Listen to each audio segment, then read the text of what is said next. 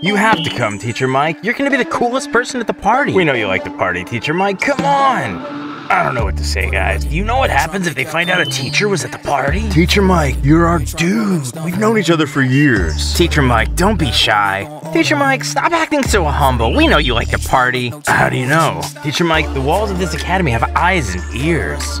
We also know that you like to turn music on in the shower and start singing la la la la, singing. Come on, you need to agree. Okay, guys, let's have a party. Finally, Teacher Mike.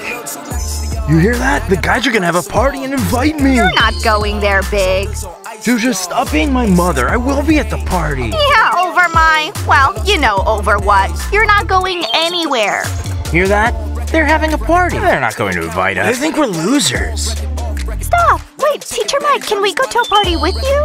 Ashley, what are you talking about? You're a girl. There you are, Teacher Mike. I've been looking for you. We have a contest today. Guys, Stella, what kind of contest? Why am I always the last one to know about anything? Hey guys, today you're lucky. Today we're gonna have a lot of beauty at the Academy because we're gonna be choosing Miss Academy 2023. What?